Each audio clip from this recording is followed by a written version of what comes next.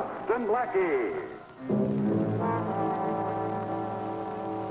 Enemy of those who make him an enemy. Friend of those who have no friends. Yes, sir. That's Boston Blackie, and he's quite a guy. In just a moment, we'll see him in one of his exciting adventures. But first, a word from our sponsor.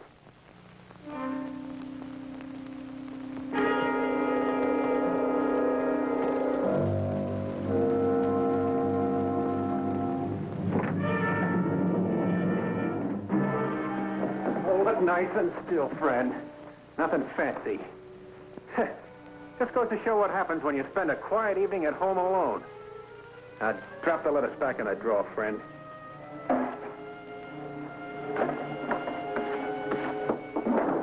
Now, sit down. Oh, there. You got a name? Hey, wait a minute. I'll bet you're our phantom burglar. That joker who's been looting houses all over the city for months. Am I right? Okay, you don't have to talk to me. The police know how to make guys like you sing real pretty. You mean you can't talk? You're a mute? That's tough. But you're still in a jam, fella. I have to turn you over to the police. You understand that, don't you?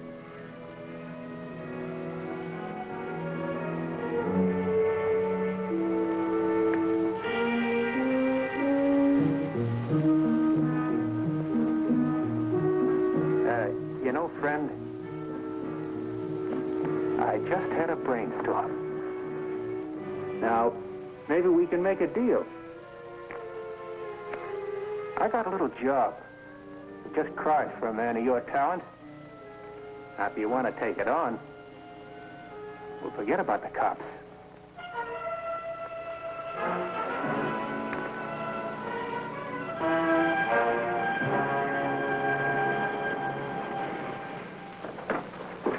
I don't care about most of it, but I hope they find my diamond earrings. Why?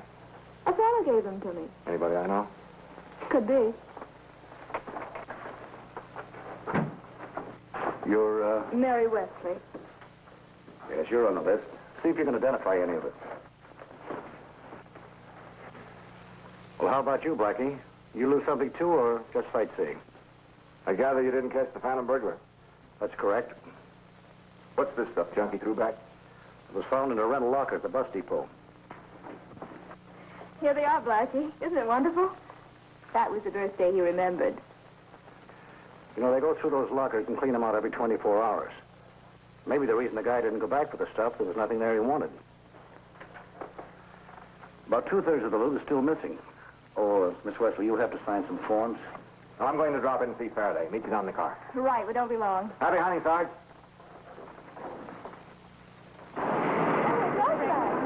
Blackie, Lenore Alden. Boston Blackie, Lenore. How do you do? I met Lenore upstairs. Your earrings stolen, too? These were personal papers of great value, but only to me. I'm terrified that people destroy them. Blackie, Lenore was wondering if... Why, of course I will. Get right in. We can drive you any place you want to go. No trouble at all. Mary, what do you say to a baseball game this afternoon? No. No. Blackie, Lenore has a serious problem. Oh, that's too bad. I wish I could help you, but it just so happens I got... I've already told her you would. Well, thanks. Just what special dragon did you ladies have in mind for me? All we want you to do is see a few people. If I could just get word to the burglar, I'd be more than willing to buy back my papers. Well, I suppose I could put the word out on the party line. It might get back to the right party. That's my boy. Blackie, while you get with it, I'll drive Lenore to the bank for her money.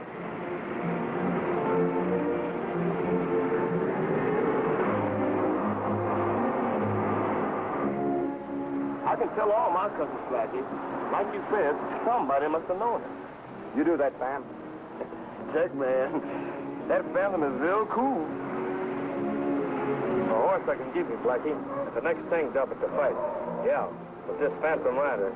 Well, keep it moving, Ed. Sooner or later, he'll get to the right party, unless he's deaf, dumb, and blind.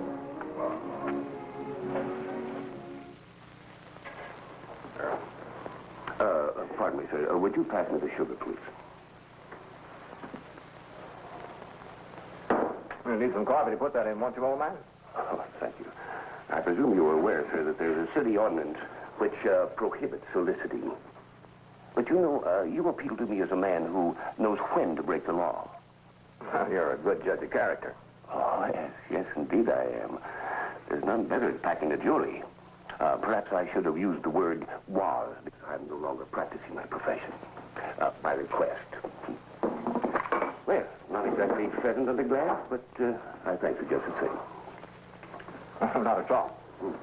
Tell me, what profession are you in? Well, sir, I can assure you that it isn't burglary. That's too bad. I have an interest in burglars. Oh? As a hobby. Oh, I see. Well, I number several burglars among my acquaintances. Gentlemen that you really should know. And, of course, maybe I could be of some assistance to you. That is, if you're sufficiently interested. I mean, in terms of dollars and cents. To me, it's just a hobby. Yeah, don't tackle with me, sir. If you want to do business with me, it will be on my terms and not at all.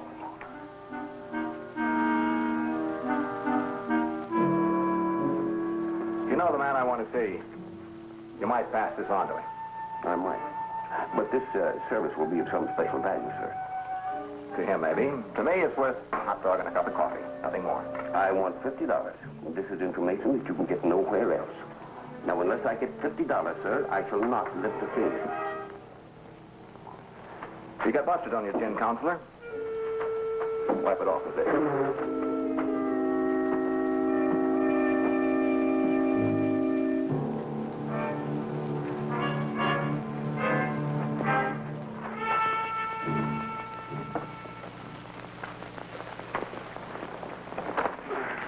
Here are your keys. How'd you make out with the Phantom?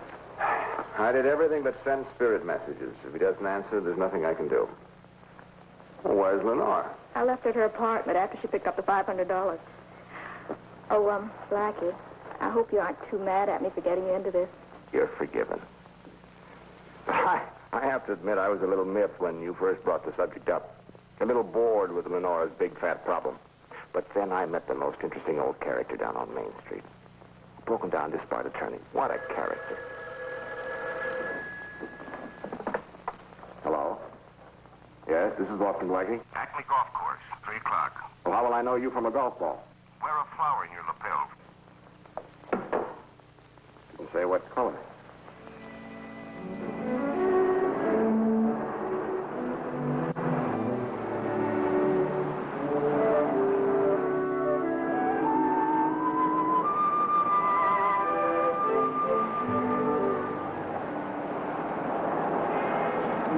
Nice shot.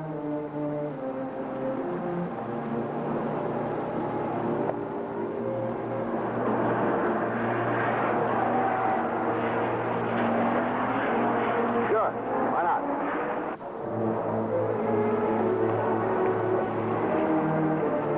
That's you.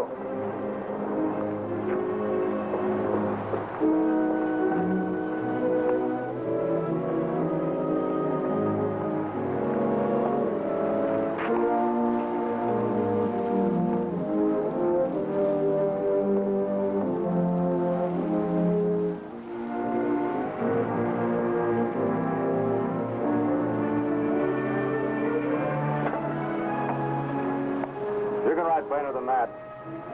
Who's got $10,000 these days?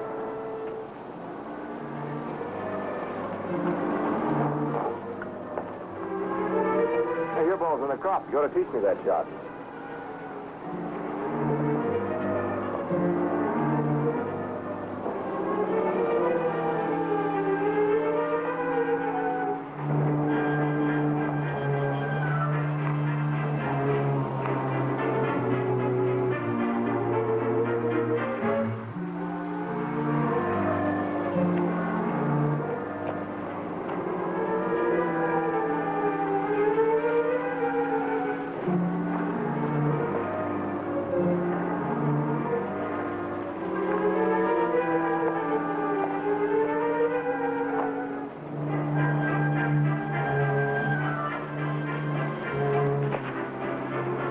100. It's all profit. Those papers are no good to anyone except the owner.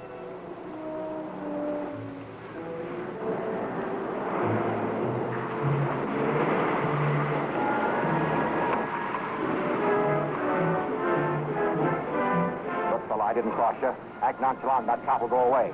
Miss Aldrin will go $500. That's all she's got. Hey, you! Stop! Stop or I'll shoot!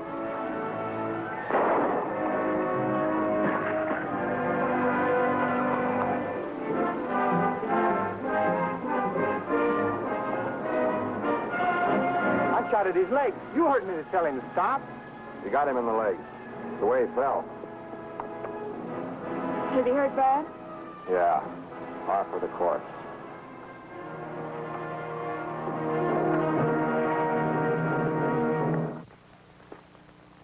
Well, that was just a sample of the thrills coming your way when we return in just a moment for part 2 of our Boston Blackie adventure.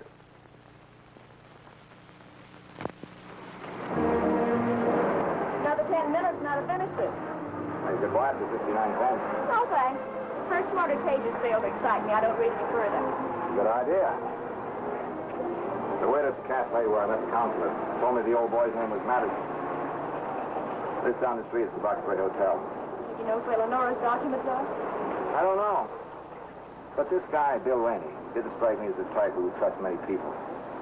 I'm almost positive that Madison set up that meeting. It isn't much of a lead, but it's the best we've got.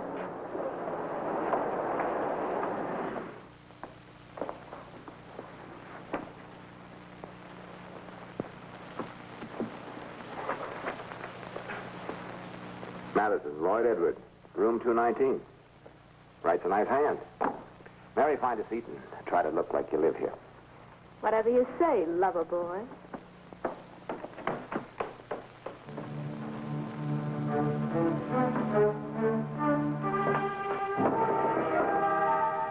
Who knocks? Room service.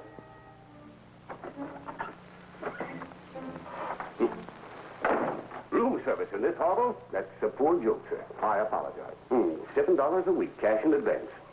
5 years ago, I occupied a 6-room apartment at $400 a month. And all because of a... Oh, pardon me. Sit down, sir. Well, thank you. And thanks for delivering my message to Bill Rainey. Yes. Well, I hope he was better paid for his trouble. It all depends how you look at it, I guess. Do you know him well? He had a room here from time to time. Now? Know where he keeps his loot? Would I be here, sir, if I did? Why, Counselor, dealing in stolen goods is a felony. All I need is one good break, sir. I'm not a bit interested in what it is or where it comes from. And I don't care, sir, who gets hurt in the process. You know, I believe you. Somebody tipped off the police about Bill. Is he in jail? If so, I'll offer him free legal advice. He's in the morgue with a bullet hole in his knee and a broken neck. He didn't have Miss Aldrin's papers on him when he was found. If you could lay your hands on him now, it's worth $200 to you. 200? That wouldn't do me a bit of good, sir. I'll need at least 5,000. Enough to get off of Skid Row. Get myself some good clothes, an automobile, a good address, and... The lady can go 500. That's her ceiling. Okay, Counselor. $500 is a lot of money. That's more than you'll end up with. You've made your offer, sir. I have no papers for sale. I'll not detain you any longer. Before you leave, I humble myself to the point of asking the loan of 10 cents, if you don't mind. Thank you, sir. I'll go as far as the lobby with you.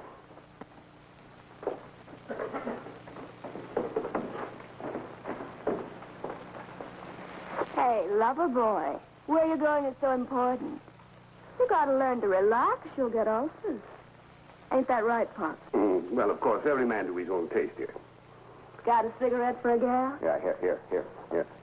Keep the whole pack, sugar. It's the best I can do for you.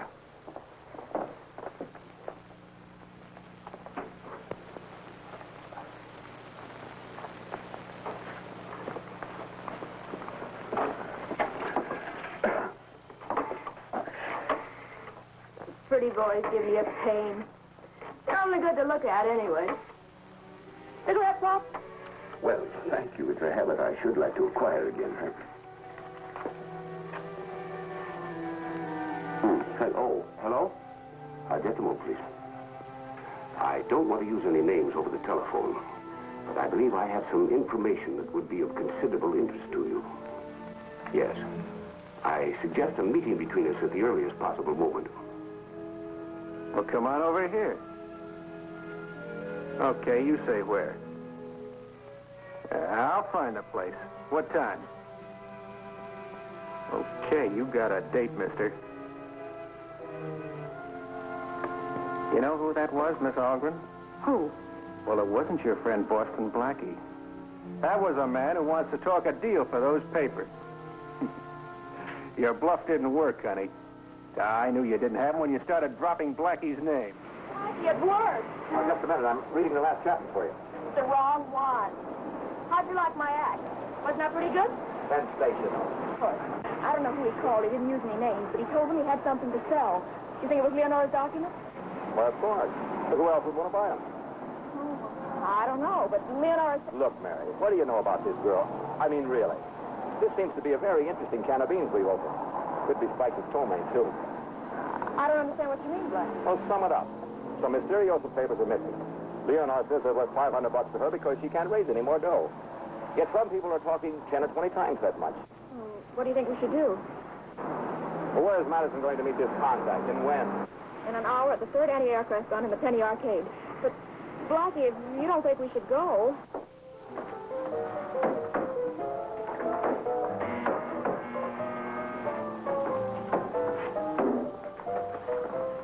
We'll not eavesdrop on a conversation here. It is kind of exposed. Let's watch from over there.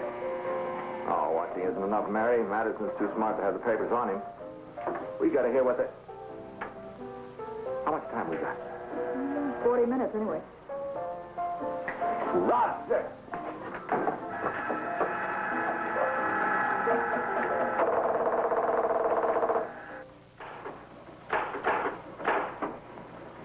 The details as to where I got this information, sir, are irrelevant and immaterial. The fact remains that I have them. They're for sale. I already have one buyer, a Miss Lenore Algren. Look, you cheap bum. She didn't offer you that much, and you know it. I've considered $1,000 adequate damages for that insult, sir. Over and above, of course, any amount that we agree on. I ought to beat it out of you. Well, you're being just a little bit childish, aren't you, Mr. Strelo? I'll give you exactly 3 minutes to think the whole thing over. Then the auction is closed. The information goes to the highest bidder, Miss Algren.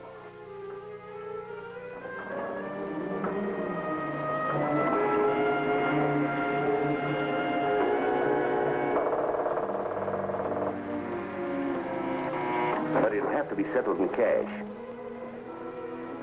Okay. I'll have to go to a bank. Let's get out of here. Good.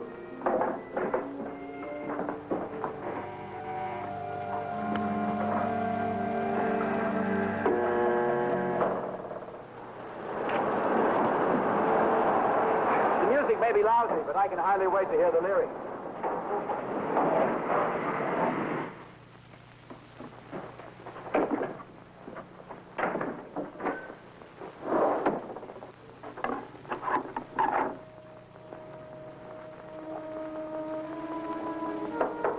Hold it, I want to hear it, too. Blackie! Hands on top of your head. Nothing fancy now.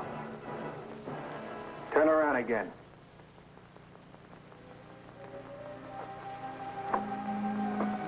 Now, over there with Cookie.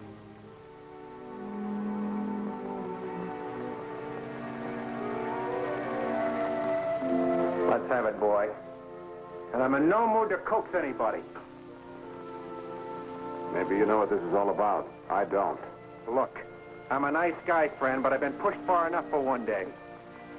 You were trying to get the letters from that shyster. He told me that. Now, with Rainey dead, only 2 people knew where to look for him. You and Madison. Where? Don't ride me, boy. I'd as soon bend this iron across your skull as not. Are you going to hand over those papers? I haven't got them. You heard me, Cookie. I gave him every chance. He's got nobody to blame but himself. Let's have a little mood music to cover up the noise of this party.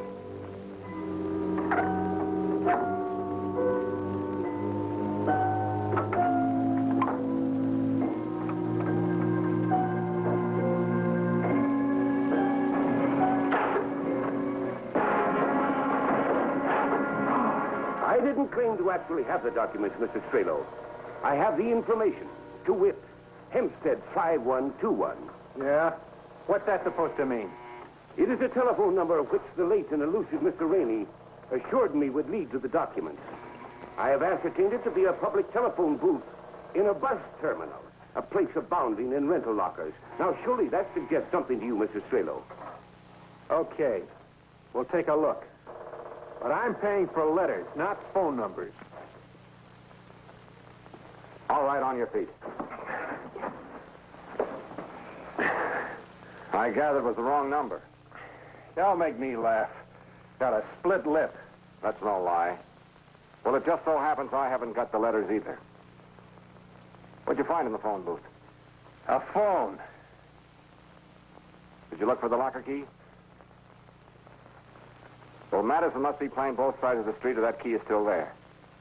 Mary, shine up your magnifying glass. We're going to have a look. What about him? He'll be all right. We'll keep him in the closet here. Oh, wait. If you find those letters, I'll top Algren's highest bid.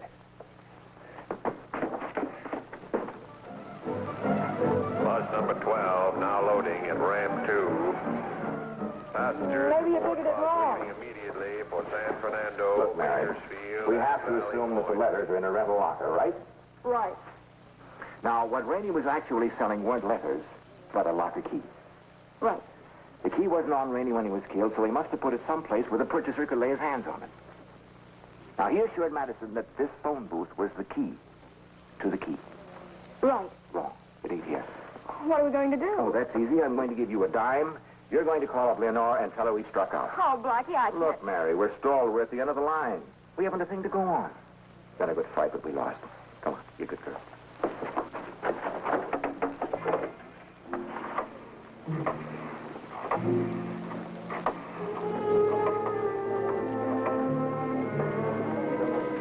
Line's busy. Keep dialing. Got another dime? Well, that's not a slot machine. Break the connection. Well, I did. Nothing happened. Let me see.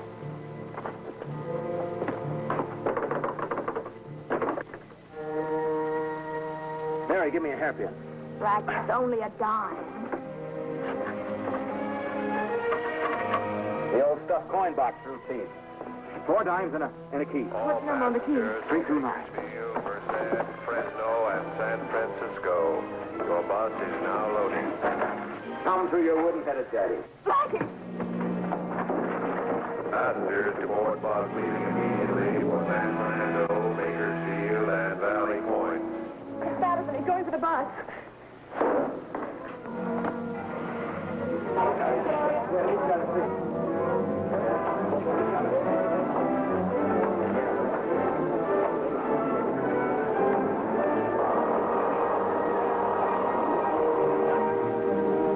Madison, stop! Madison! Madison!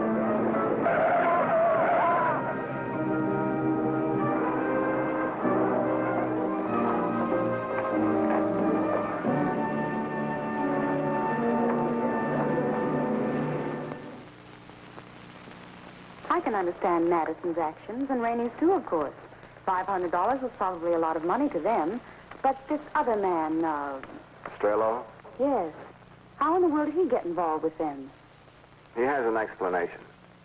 Of course, I don't know how much truth is in it. But he tells me he's been paying you off $100 a week for over a year. That's ridiculous. No, it's blackmail.